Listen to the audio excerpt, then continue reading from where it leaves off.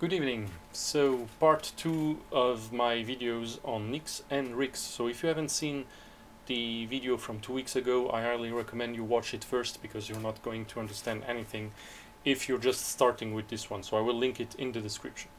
So last week I talked about the NICs package manager and how it allowed you to install software and why that would be useful for users of the R programming language. I also at the end of the video quickly mentioned the RICs package that I've started working on with Philip Baumann, which is a package for R which should make it easier, much easier to use the NICs package manager to create project-specific development environments. So basically for each of your projects you can have one specific version of R with a specific set of packages, a specific library.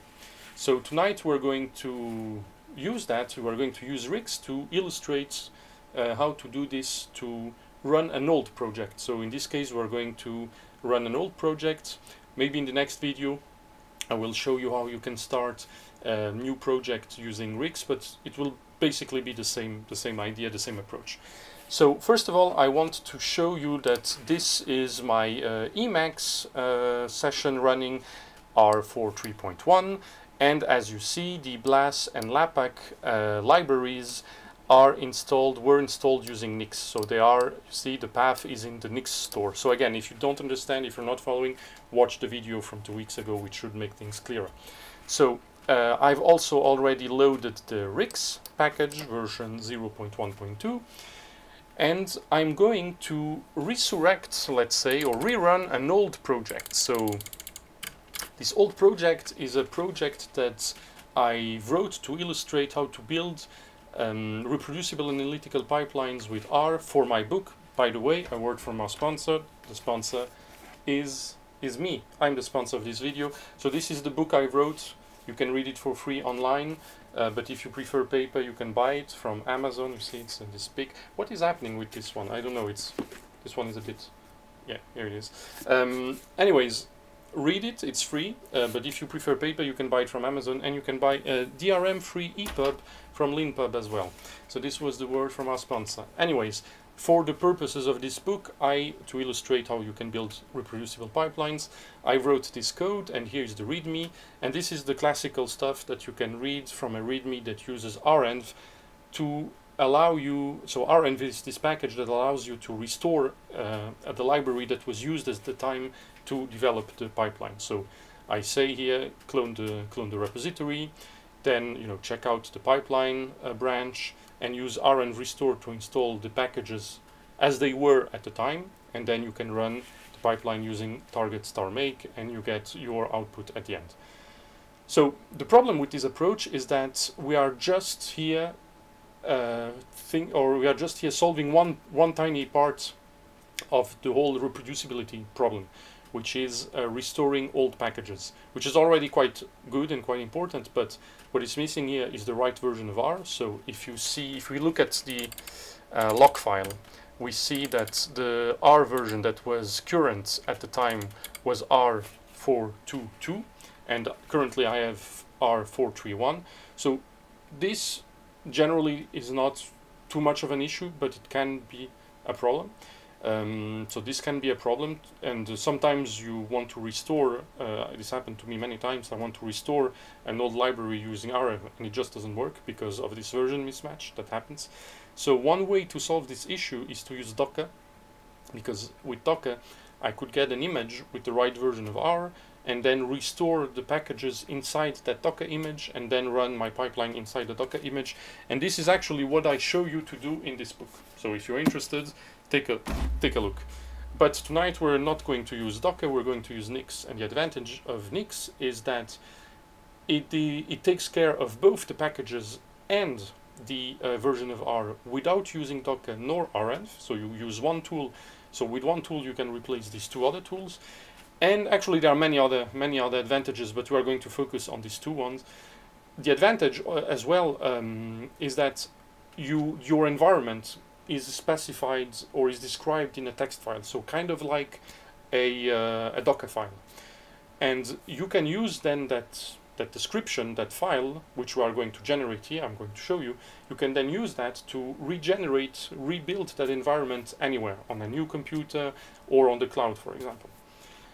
Anyways, so what we're going to do here is I'm going to show you how you can use RIX to restore this thing. So the first thing I'm going to do is I'm going to write, so maybe let's take a look at the files I have. So I'm in the folder, I have my targets script, okay, which is my pipeline. I have my document that I want to compile, my RMD file. I have a folder with some functions that I wrote. So these are functions that I use to simply run my analysis, the README, and then the log file, which you are not going to use. But it's still important because the log file, at least the log file, even if I'm not going to use it to restore my library, I can at least see which version of R I should use, which is important for what's coming. So the other thing I wanted to check is I just want to check the targets file, because the targets file tells me which packages I need to install. Actually, there's not that many. There's just the targets package, the target-types package, and the housing package. What is the housing package? So this is not a package that you're going to find on CRAN. This is a package that I wrote for the purposes of this book. First of all, to illustrate how you can create a package using the Fusen package, which is really nice, and also because if you package your code, the advantage is that you can make it. It makes it easier to test it. It makes it easier to document it. It makes it easier to share it. So this is a package that is only available on GitHub, but this is not a problem. I can also use Nix to install it, and I'm going to show you why. So I need to install these 3 packages, and I need to install R version 4.2.2. So let's go. Let me just write a new script that I'm going to call, I don't know, generate env, something like that. It's going to be an R script. And I'm going to load the RIX library first of all. And then I'm going just to look at the vignette, because the vignette is going to give me some sample code that I can just reuse. So I'm just going to take this, all right, and I'm just going to paste this, and I'm going to adapt this a little bit. So first of all, the R version that I'm interested in is not the latest version, but is R 4.2.2. The packages that I need are the targets package and the tar-types package. And I also need the housing package. Now, because housing is not a package that is available on CRAN, I cannot just write housing here. But it's a package that is available on GitHub. So I can define that as a list. I think I might even have it here in the vignette, because this is also the package that I use to illustrate. So I don't need to go now on, yeah, here it is, installing packages from GitHub. So first of all, I can provide if I need to install several packages from GitHub, I can provide them as a list of lists. So this defines one package and this defines another package, and then I just add everything inside a list and they all get installed. So I'm going to just copy and paste this, and I'm going to explain to you where this comes from. So let me paste this here and let me remove this. There we are. So this is looking nice. Let me just do exactly. So first of all, the package name, it's called housing. So this is very simple. The repository URL, so this is where you find the package. So wrap for all. Wrap for all is kind of the name I gave to one of the users that you will find in this book. Wrap for reproducible analytical pipelines for all, because it's for everyone. The book is free for everyone. The branch name is called Fusen. So why? This has nothing to do, well, yes, it has something to do with the package Fusen. It's just that I build my housing package using the Fusen package, which I really recommend you check out. This is a package that makes it very easy to develop other packages. And so I called the branch name Fusen because I used Fusen to develop the package. But you could have called it, you know, if it's master, main, whatever, trunk, whatever people use, you can just put it there. And then, very important, the commit. So this is the commit of the package. So this is the state of the package that I want to install. So I want to install the package as it was as of that commit. And this is very important because first of all, Nix needs that, but also I think conceptually it's very important for us because it's a way to ensure that this will stay reproducible. So basically, whenever I'm going to regenerate this environment using this commit, I know that I will get the exact version of the housing package, even if the developer continues working on it. Because if instead of commit I add something like latest, then if I regenerate this environment in 6 months, if the developer worked on housing, then I will get that version that will be current in 6 months and not this exact version. And because I want this project to be reproducible, I wrote the exact commit that I need. And finally, my IDE is not RStudio but other.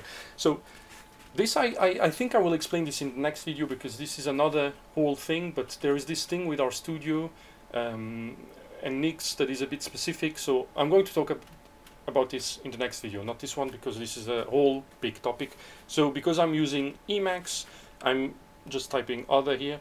If you are not using any IDE, so for example, if you just want to run this pipeline like from the terminal or on the cloud or whatever, also you can just write other here. Finally, I'm going to, for the path, I'm going to just use the current path that I'm on right now, which is the housing path. Then I'm going to overwrite, but here there's nothing to overwrite because I haven't generated the file yet. And I can also print the file on the console just to see what it looks like. So let's save it and let's run this. So I ran this in my terminal, so here it is. So as you see, the code ran. Here is the code, and this is the output. So we see the output because print is true. So we see that a file got generated, and we have here some explanatory text. And I'm going to open the file. It will make it easier to understand what is going on. You see now that I have this default.nix file, which I didn't have before. This is the file that Rix generated for you. And this file is written in the Nix programming language. And as you see, if you've never seen the Nix programming language, it's maybe a bit surprising. It looks complicated, and I don't want to say that it is complicated, but it's definitely something that you need to spend time to learn. So Nix, or Rix, I should say, the package we wrote, will make the entry cost much lower, because you can already start using it without necessarily be super comfortable with the Nix programming language. What Rix did is that it basically took, for example, my housing here, my housing Git package, and wrote all these lines of Nix code that are basically the instructions that Nix needs to install my package. Then here you find the two other packages that I need, right? Targets and target types. You find R here, so R itself needs to get installed. And by the way, it's going to be R4.2.2 because this is the version that I need and that I specified, right? If you take a look at the code I ran, which is here, I specified R4.2.2, and this basically means that this revision, okay, this commit of Nix packages will get used, and this is done all automatically. So without Rix, you should be going online and you should be looking for the right Nix commit. This is now done automatically just for you. What is also done automatically, it's this SHA256 that gets generated. So this is like this is a hash that gets generated by the Nix package manager to ensure the integrity of the files that get downloaded. Without Rix, you should also be generating this by hand. Rix does that for you as well, so this is, I think, quite nice. All these packages that you see here, these are all the dependencies from the housing package. They also will get installed automatically, so Nix will deal with that as well. And then, we have a shell that will get made, and I will explain what this is, but a shell gets built, and inside this shell we will have our Git packages, our R packages, and our system packages, the system package being R. If you need to install Quarto, this would go in there as well. If you need to install Git, Witch, etc., etc., all these like Linux utilities, they would get in there as well. And then we have also a shell hook. So the shell hook is a command that gets started automatically whenever you start this environment. So in this case, by default, the shell hook is R vanilla, which means that it's going to be R without like any startup scripts that get run. So we have this expression, we have this default.nix file. Now we need to build it. So to build it, I'm going to go inside the terminal, and I'm going to use nix build. So nix build will build this environment for us. It might take some time because it will need to download everything, unless I have it in the cache already, because Nix has a system of caches that can get used if I already have some of the packages, which I should, but we will see how long it's going to take. If it's going to take long, I think I will cut the video and I will restart it then, or maybe, let's see. It's done. Okay, so it just reused the cache. So now that I have this, okay, let's take a look. I have my default Nix file, I have my RMD, I have my functions, I have my script that I wrote to generate an environment, and now I have a result. So let's take a look at result. I think you can cat into result. Yeah, so result is basically this big thing that you're not going to read, but essentially it's a symlink, okay, so it's a shortcut to the right, let's say, output that got installed by Nix, okay? So now if I run Nix shell, I'm going to drop into this environment. So let's see. It might take a little bit of time, but not that much. And you see I'm in R 4.2.2, which is the right version of R that I need. And I should have the possibility to simply do targets tar make. Let's see if this is going to work. Hopefully it will work, because this is live and it's not going to work. Why? Rn, yeah, but I'm not using Rn. So, oh yeah, I know why. I know why this is. You know why? I know why. The reason this is happening is because I cloned. Let's see. You see, this is, I'm in the Nix shell, and I have. Wait a second. This is actually good. It's good that it's happening live. I have this R profile. So what happens here is that targets spawns a new R session. And this new R session starts this R profile, because this is what R profile is for. And if I cat into R profile, you will see it wants to source the activate.r script. And this is needed for renv, but I'm not using renv. So I'm simply going to remove this R profile, and I'm going to start R again. As you see, I'm in, or actually I should start, you see, I see this is because HTTPGD, this is a package that gets loaded by my R profile, you know, but it's not in this environment. So what I'm going to do now, I'm going to go back and I'm going to start R vanilla, which is actually the shell hook that I have before. So now I'm in the clean environment. I'm just in this environment. I only have my packages. Actually, before even running anything, what I could also do is I could run which R, and you see it's this R 4.2.2 from the Nix store, okay, which is not like any other, which is really that specific version of R that I need. So now finally I'm ready. So I'm R vanilla, targets, tar make, and hopefully now it's going to run. So it looks like it's running, so this should build. R markdown is required. So that's funny, because I thought that R markdown would get installed as a dependency of Tarsha types, but okay, fair enough. Actually, that's not so bad, because I can show you now that I need to install R markdown. I just add it back here. I basically rerun this, which will generate a new default.nix. Let's take a look. R markdown should be, yep, there it is, R markdown. So now let me go back to the terminal. I need to quit R.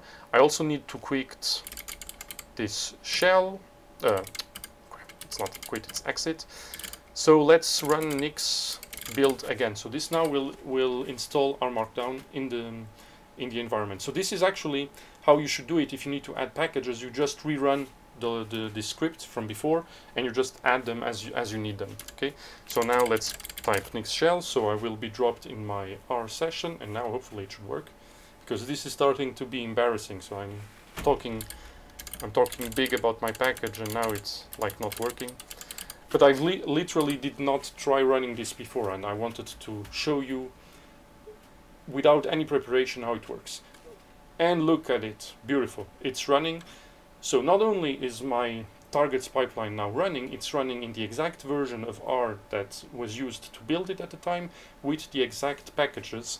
And now I should be able to open, yeah, maybe I need to open, so here it is, video rigs, housing, there it is, yeah, you know, so this is the HTML file that was generated right now from my environment, from my new fresh environment. I don't know what's happening with Emacs. Oh, there it is. So what have we learned? We've learned that using rigs and using this simple code where you specify the version of R that you need, where you specify the packages that you need, be it CRAN packages or Git packages. Also, by the way, you can, if you want and if you need, you can write something like, I need, I don't know, like ggplot2 at version whatever, version 2.0.0. This is also going to work. So you can also install all the packages, but you should avoid doing that. The best way is really to like install the whole environment. If you need like ggplot2 at version 2, install the environment with the correct R version that was current at the time of ggplot2.